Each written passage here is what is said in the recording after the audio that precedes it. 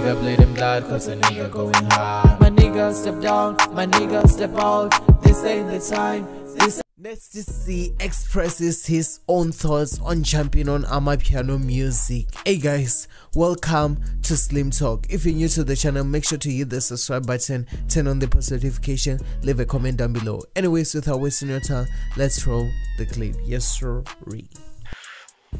But yeah, I love Amapiano, man. It comes with a different type of energy, bro. Like, you can't fake that. I would be faking it if I did it, but you can't fake that, though. Just look at it from a distance, admire it, you know, be a fan, support, and keep it pushing. That's exactly what I'm doing.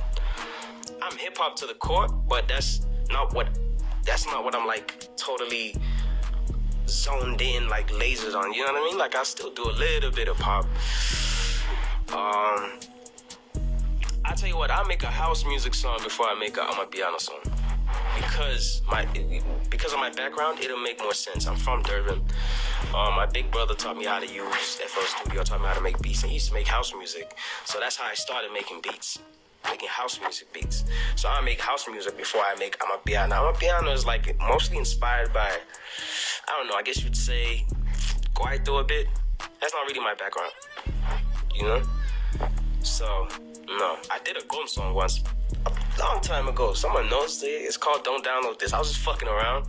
But, yeah, see, if I did a Gom song, it wouldn't be too fucking weird. I mean, it would be weird, but it wouldn't be too weird.